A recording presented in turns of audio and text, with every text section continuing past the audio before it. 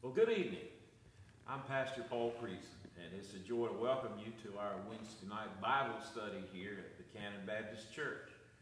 On Wednesday evenings, we've been studying through the book of Acts, and so I'd invite you to open your Bibles with me tonight to Acts chapter 8, and we'll begin in verse 26. We're looking tonight at the events connected to Philip, the deacon who became really an evangelist. In the early days of my ministry, I was blessed to be given the opportunity to teach at the Bible Institute of Ohio. That was located in Columbus, Ohio, and during my time there, I taught two classes. One of them was the book of Acts, and the other was personal evangelism. And I was always amazed at how clearly I saw personal evangelism demonstrated in the book of Acts. The Lord Jesus Christ had given this instruction to his disciples in Acts chapter 1 and verse 8. But you shall receive power when the Holy Spirit has come upon you, and you shall be witnesses to me in Jerusalem and in all Judea and Samaria and to the uttermost parts of the earth, or to the end of the earth. The phrase there, you shall be witnesses to me, is evangelism. Evangelism is really the fulfillment of the Great Commission of our Lord and Savior, Jesus Christ. We've already seen in Acts chapter 2 that Peter evangelized the multitudes who were gathered on the day of Pentecost. And as Peter boldly proclaimed the gospel, many turned from their sins and they turned to Christ. Philip, the deacon Philip, was used by God to carry the good news of the gospel of Christ into Samaria. We talked about that over the past couple of Wednesday evenings. In tonight's scripture, we will see how the Lord led Philip to share Christ with a leader of Ethiopia. And I think this scripture tonight is a good example of what I call personal evangelism. And before I get into tonight's study, I want to give you a workable definition of evangelism. Evangelism is to so present Jesus Christ in the power of the Holy Spirit that men shall come to put their trust in God through him, to accept him as their Savior and serve him as their Lord in the fellowship of the church. That's what I believe evangelism is. And we see it in this scripture tonight. Look in verse 26, and I think you'll understand what I mean. Now, an angel of the Lord spoke to Philip, saying, Arise and go toward the south, along the road which goes down from Jerusalem to Gaza. This is desert. The points of our study tonight are simply to do with what evangelism is. And the first thing we see there is evangelism involves divine direction. Arise, go toward the south to Gaza. To be effective in ministry for the Lord, we must always be careful to follow the leading of the Lord. And the leading of the Lord is clearly evident here. God sends an angel to Philip with a clear message about where Philip is to go. Now, Gaza is the southernmost city of Palestine. The city is located near the coast of the Mediterranean Sea. Gaza is the last city on the way to Egypt. The journey from Jerusalem to Gaza was about 60 miles, but I think you can clearly see here tonight, evangelism involves divine direction. The Lord told Philip where to go. And then evangelism involves willing obedience. I want you to notice verse 27. What does it say? So he, meaning Philip, arose and went. I don't know about you. I have a tendency to say to the Lord, when I sense the leading of the Lord, Lord, let me pray about that. Lord, let me prepare for that. That's a good idea. Let me get ready for that. What did Philip do? He arose and he went. Now, I admire that. That's what I call obedience. Evangelism demands willing obedience. When Philip was given this call, he did not know what God was going to do with him. I'm sure it did not make sense to him to leave what he was doing and go to the desert near Gaza. God had blessed Philip's ministry in Samaria. People were being saved. Lives were being touched and changed for the glory of God. But Philip knew what God had told him to do, and so Philip did.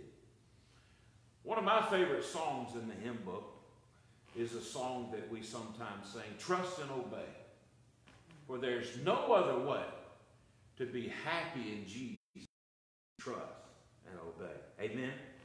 Whenever it comes to a choice between our way of thinking and what God says, you know as well as I do that there is no real choice. We must do what God says. Amen.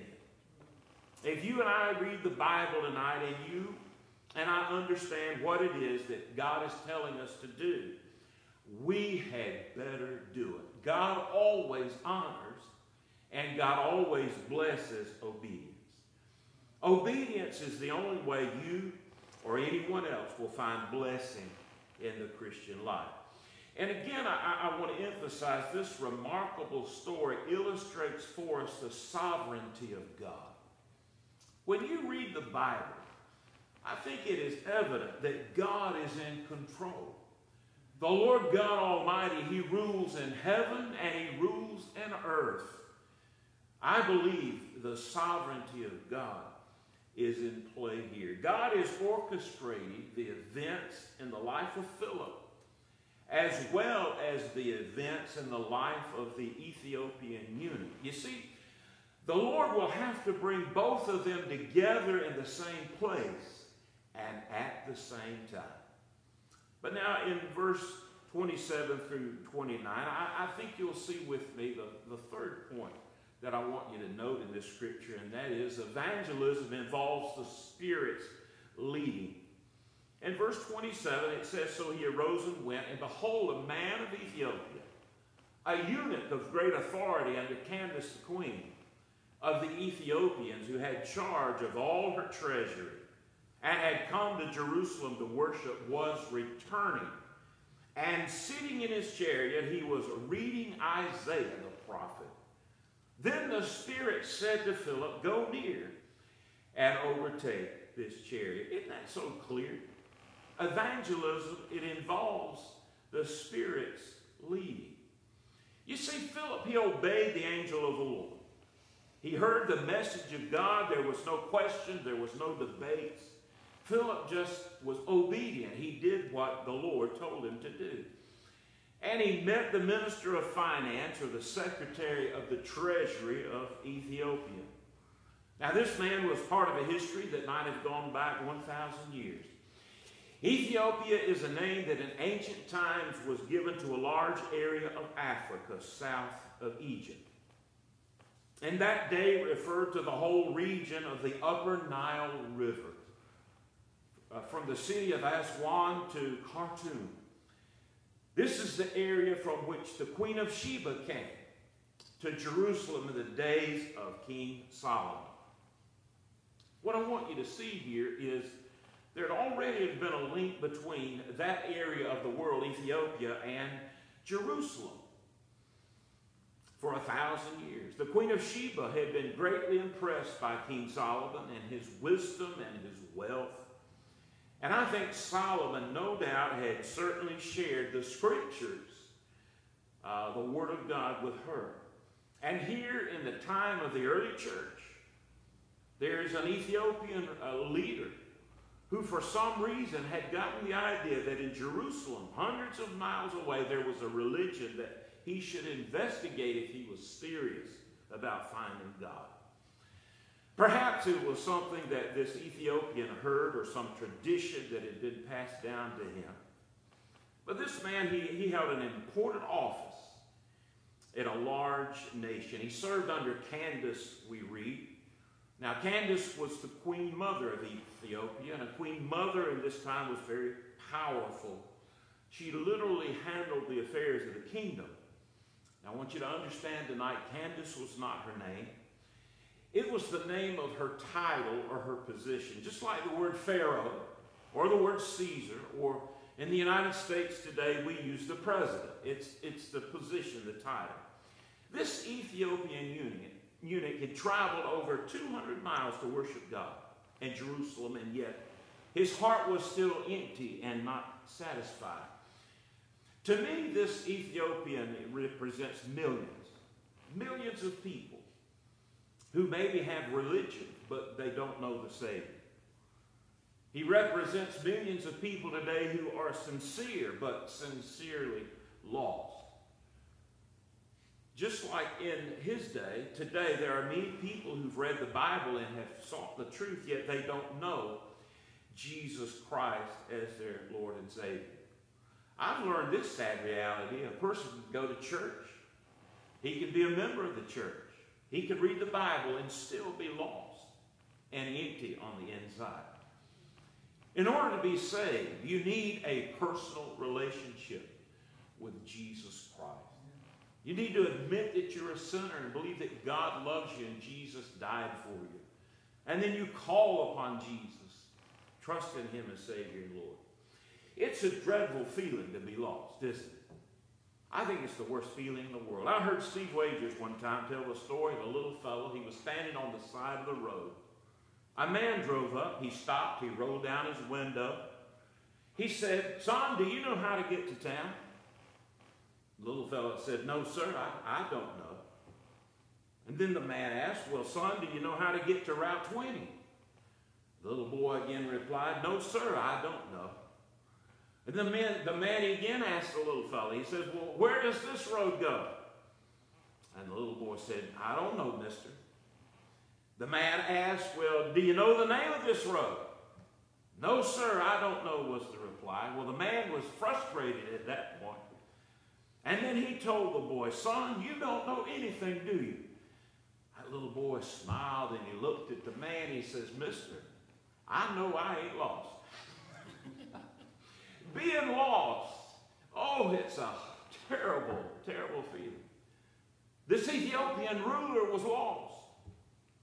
But when Philip met this man, he just happened to be reading in the book of Isaiah. The Ethiopian ruler was on the right track, wasn't he? We're commanded to search God's word, aren't we?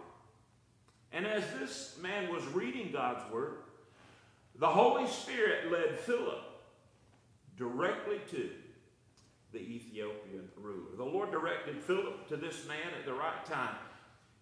You remember what I said to you about the sovereignty of God? God's working. God's moving. God brought Philip to the right place at the right time. It was a divine appointment. Look in verse 30. Philip ran to him, heard him reading the prophet Isaiah, and said, "Do you understand what you're reading?" And he said, "How can I unless someone guides me?" And he asked Philip to come up and sit with him. And the place in the scripture which he read was this: "He was led as a sheep to the slaughter, and as a lamb before its shearers is silent, so he opened not his mouth." In his humiliation, his justice was taken away. And who will declare his generation? For his life is taken from the earth. Philip ran to the chariot. He hears the man reading these verses from Isaiah 53. He asked him if he understood what he was reading. And then the Ethiopian ruler admitted that he could not understand unless someone explained the scriptures to him. He was searching for some help. That is why the Lord sent Philip to this man. There's a verse of scripture that I want to remind you of tonight in Jeremiah chapter 29 and verse 13. There the Lord says, "And you shall seek me and find me when you shall search for me with all your heart." I believe the Lord God Almighty looked down from the battlements of heaven. He saw this Ethiopian ruler seeking to know him. And I believe the heart of God was touched. And so God sent his angel to tell Philip, Philip, I've got a place for you to go. I've got a work for you to do. That is, I believe, the way that it works. Any person who's sincerely seeking God, I believe God will bring across their pathway someone to point them to Christ.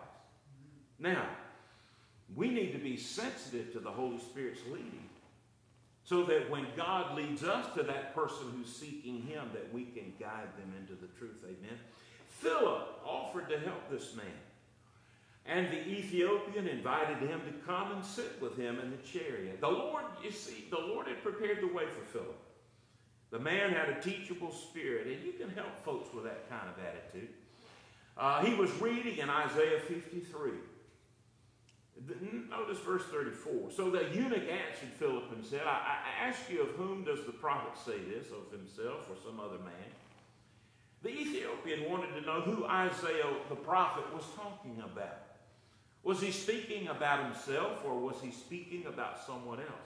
Well, when you look at Acts chapter 8, you find there are three men mentioned here. Verse 27 talks about a man who was a sinner. A man that needed Christ and was burdened about his sin. That was the Ethiopian ruler.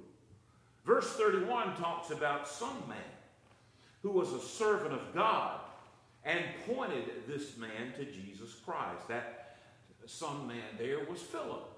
And then verse 34 talks about some other man who was the Savior, the Lord Jesus Christ, the one who could save this Ethiopian ruler's soul and forgive him of his sin.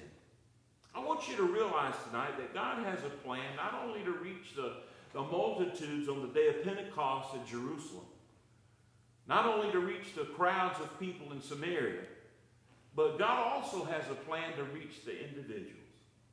God is always interested in the individual. Tonight, God loves you. Jesus died for you. He wants to save you. I read recently about Garland Cofield, who was a missionary bush pilot in Canada. I love to read missionary stories. They bless me, they encourage me. Garland Cofield would fly to Indian villages throughout the region of Western Canada. He would share the gospel. Well, one evening while he was flying, he and a native traveling companion were caught in a terrible snowstorm, a blizzard. It was so bad they had to land the plane quickly, but finding a place to land was difficult. It was hard to see. And while they were looking down, they noticed a light.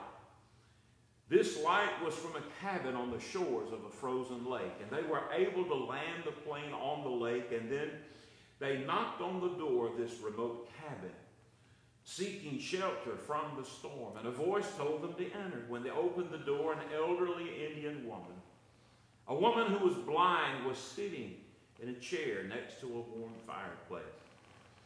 Garland and his friend began to talk with this woman.